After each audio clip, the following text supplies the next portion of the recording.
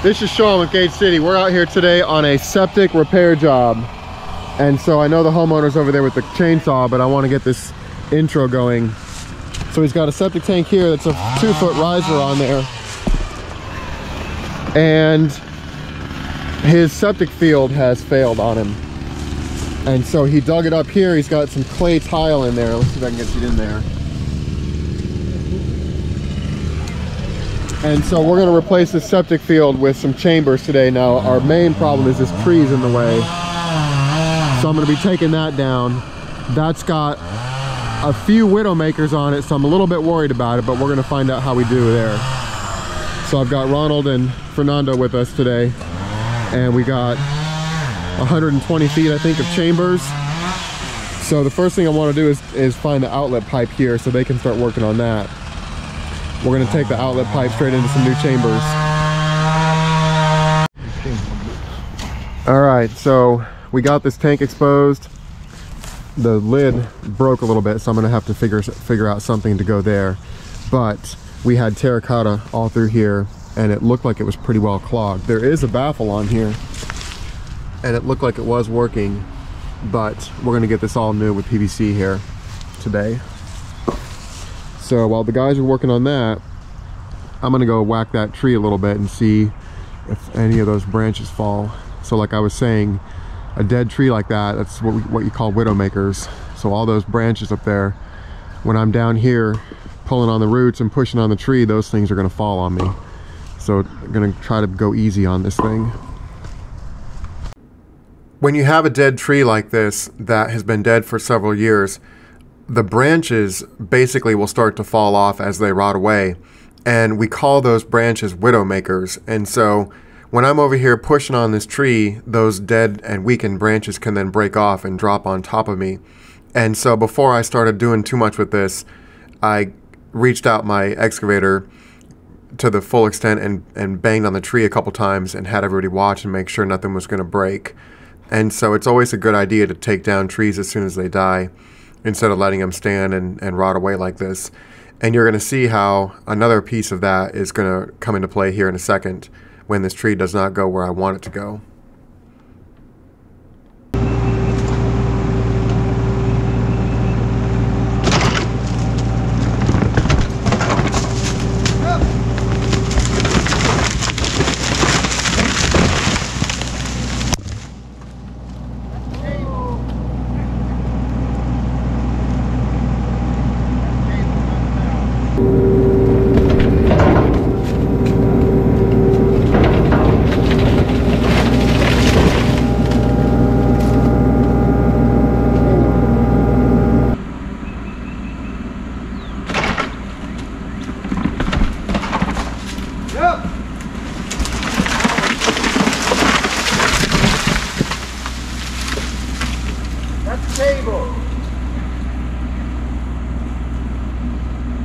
Cable, not power.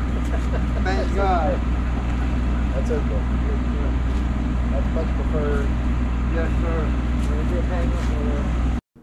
I was so startled by the tree not going the right way that the drone fell out of my lap and it spun around and didn't catch the tree actually falling. But upon closer inspection, the bottom was all rotted out and hollow, which is why the thing went in the wrong direction. Okay, so that did not quite go as planned. We took out the customer's internet line, but not the power. So what I should have done is I brought my root hook here. I should have broken the roots up a little bit more, but I thought it was going to be an easy push, so that's kind of my fault. But homeowner said, cut it there, push it out of the way. He'll deal with it later. So it's down. We didn't take out the power, luckily, so we should be in good shape. Nobody got hurt.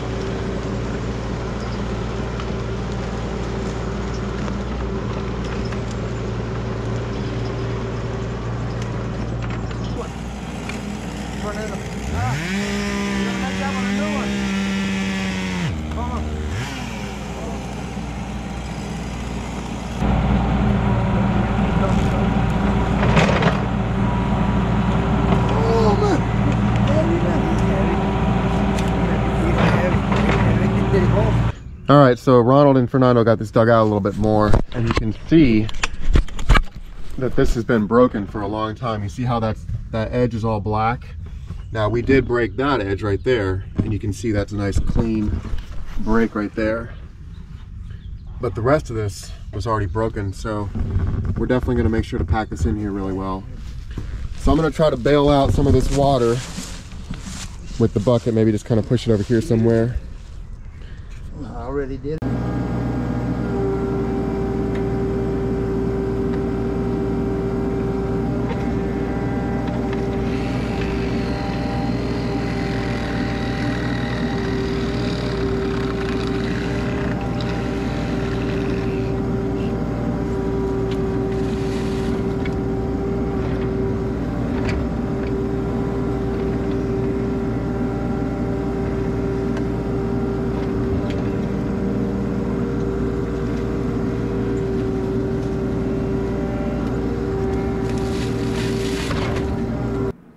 As I was bailing the water out of the hole here, Ronald was bailing some of the water out of the tank too to drop the level of the tank down.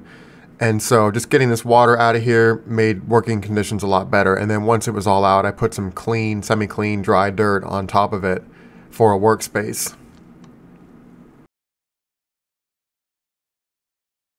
You want to try to strip some of that tank down, drop that key down some? I think so, yeah. What do you think? Yeah, you can try it. It's weird that I wonder if that's why they had that lid screwed up like that. I don't know. We just set this new sanitary tee on there, and the outlet is too high up. It's too close to the lid, so the top of our sanitary tee was poking up. So I think that's why they had the lid jacked up like that.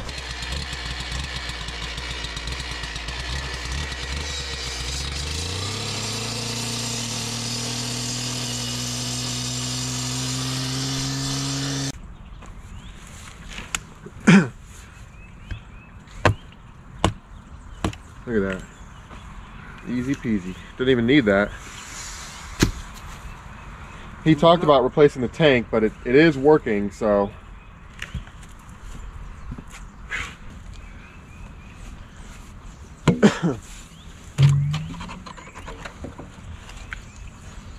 We're still not clear on the... Yeah, we're clear. Okay. Yeah. Okay. Nice.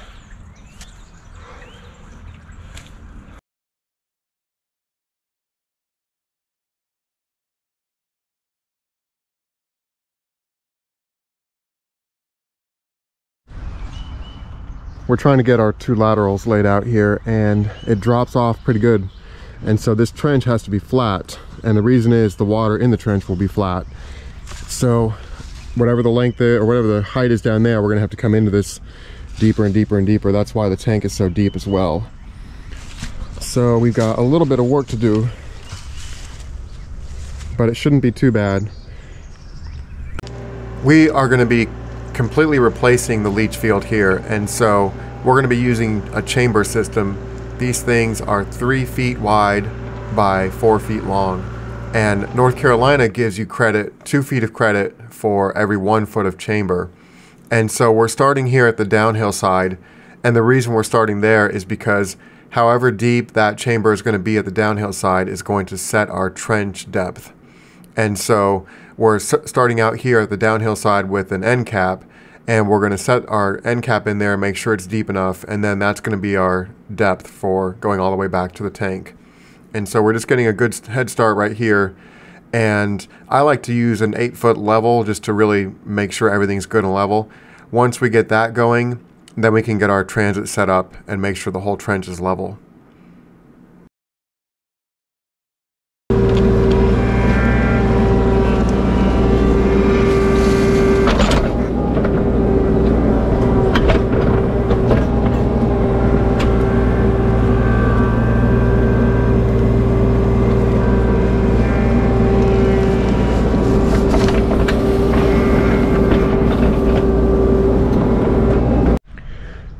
Alright, we got a pretty good start to our trench here, and we're starting at this end because this end is going to set our height, and then we've got to be level. And the reason the trench has to be level is because the water is going to be level in here, and so it'll fill up the chambers evenly. If you have it going downhill, the water will all go down to the bottom and then just pile back up. And it might also percolate. That'll generate some head pressure, so it might percolate back up out of the ground over here, which we don't want. All right, the way these chambers go together is they have an inlet side, you can see right there, and then Ronald's going to demonstrate how they click together. So that goes underneath, and then it clips into that little lip right there. And then the cool thing is, check it out, you can pivot on that point right there. So these things will move back and forth. So they can snake all around and do all kinds of stuff. These chambers are really awesome. All right.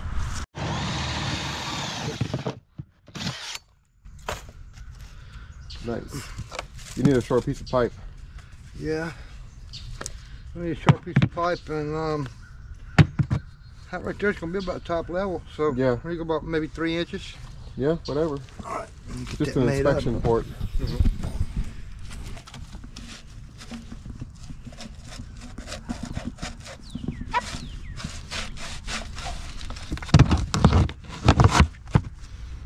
All right, 1 inspection port.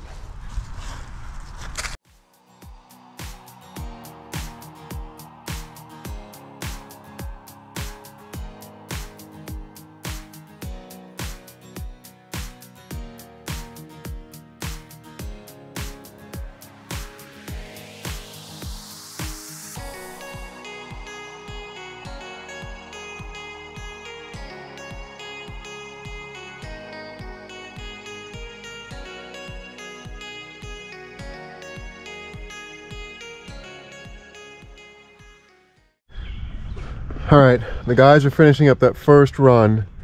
They're over there in the trench, and I just set my grade here with my laser, my transit. So now I know what the height is there, and then I can actually start from the correct side, which is what I should have done on the first one, but we didn't have the transit, so I forgot the transit today. So we've got it now.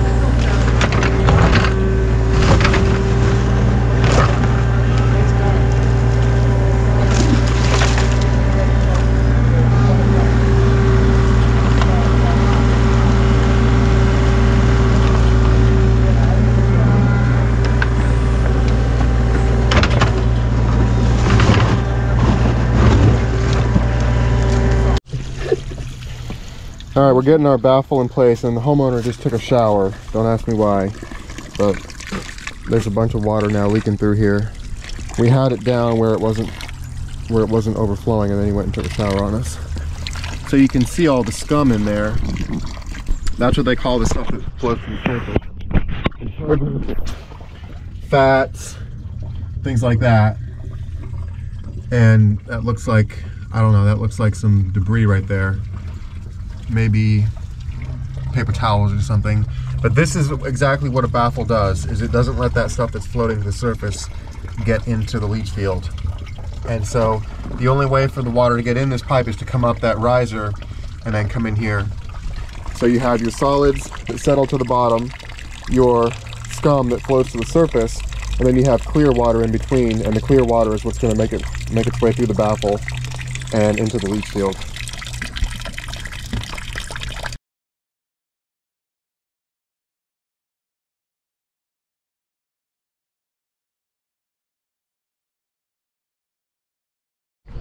This fitting right here is called a twin elbow, and check out what happens here.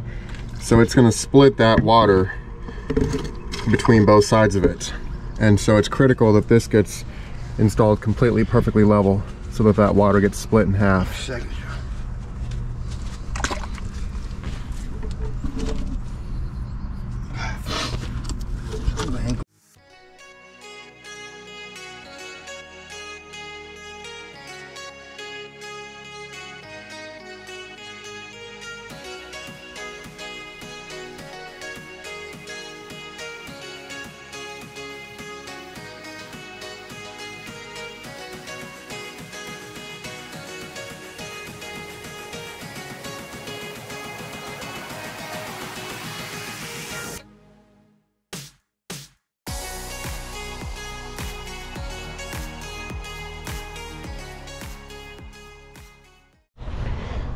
Okay, Ronald just got our pipes hooked up, and when I was digging this, I made sure to leave this undisturbed, so this is going to be really well supported here.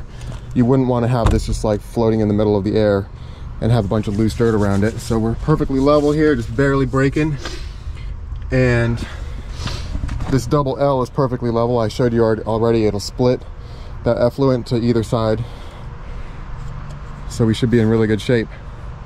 So now the system is pretty much done. We just have a few more chambers to put on over there, and then we'll just be backfilling.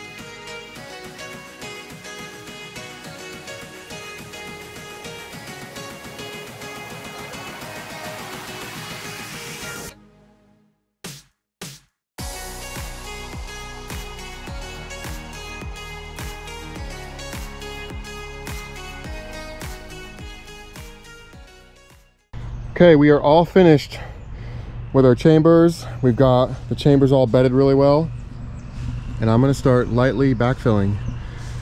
We spend a bunch of time bedding these chambers really well so that they're very stable, and then I'm just going to lightly backfill over this. The manufacturer of these chambers does allow for tracked equipment to be driven over top of the chambers once you backfill, but they do not allow for wheeled equipment to be driven over it. And so I've got this excavator here, but I'm going to bring a smaller machine.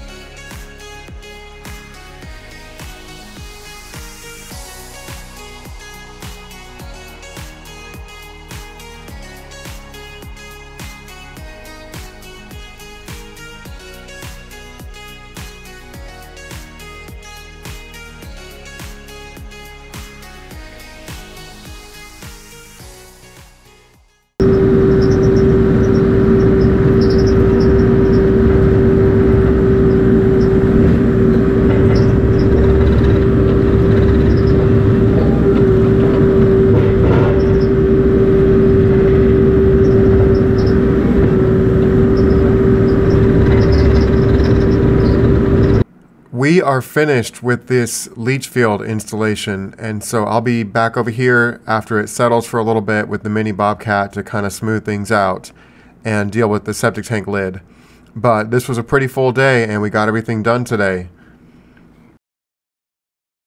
We are back out here to finish up with this septic tank that the lid got broken, and I brought a piece of concrete.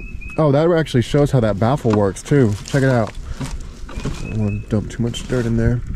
But look at how clear the water inside the baffle is inside the pipe compared to the scum around it. Take a look.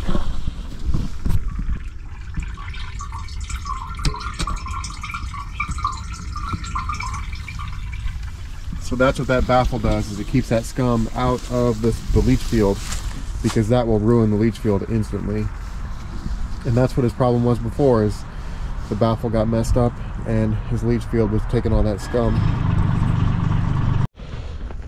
They had this thing sitting on there, and so it doesn't quite fit anymore.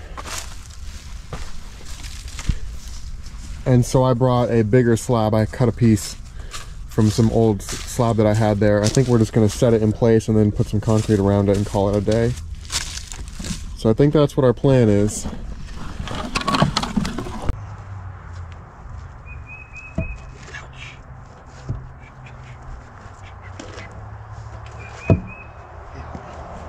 Let me get my dish. Let me run. Let me have that. I gotta go. It is rough.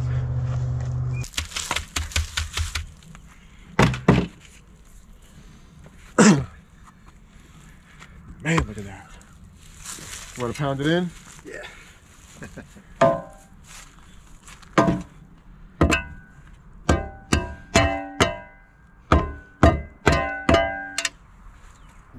I talked with the homeowner about replacing the septic tank, but it was still working okay, even though it wasn't in the greatest shape. And so we're just trying to get everything patched back up here by pouring some concrete around this lid, and hopefully everything will be fine for a long time with this septic tank.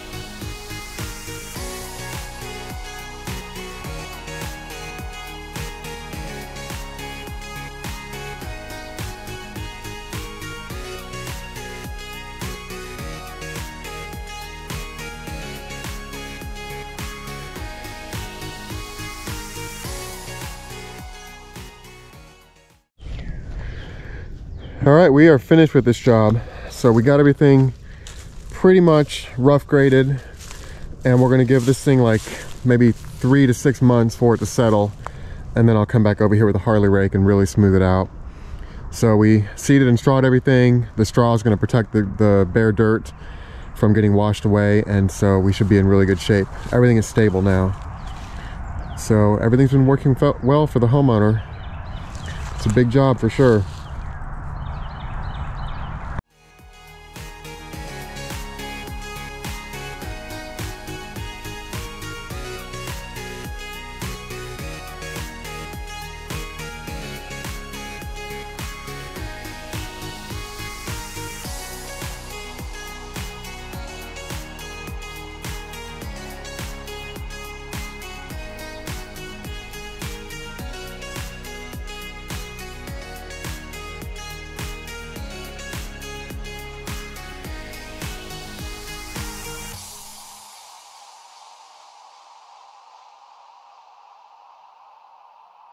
This was an interesting repair job. The customer had already dug up and located the clay that was leaking and overflowing, and the house was all backed up. So he knew pretty much that the leach field was old and it was shot because of all that black water coming out of there.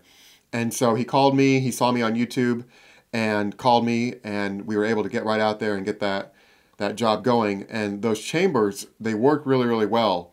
And I talked about how North Carolina gives you 2 feet of credit for every 1 foot of chamber. And a couple things about laying out the leach field. You may have noticed that I went down the hill instead of across the hill. So a couple considerations with that. Here in our area, we have really, really thick soil. And so the B horizon's really thick also. And so I decided to go down the hill even though I had to go deeper. Now, if I had started going deeper and I had hit a different soil type or a different horizon, that would not have worked. And so you have to be real careful, because if you go too deep, you'll go into different soil horizons and maybe some highly compacted soil, which will not work for a leach field. And so the other reason I went down the hill instead of across the hill is I wanted to get away from the old leach field. And so that old leach field was pretty much clogged up and ruined, and I wanted to get away from that, and you saw that in several clips in the video where you can see all the black around it.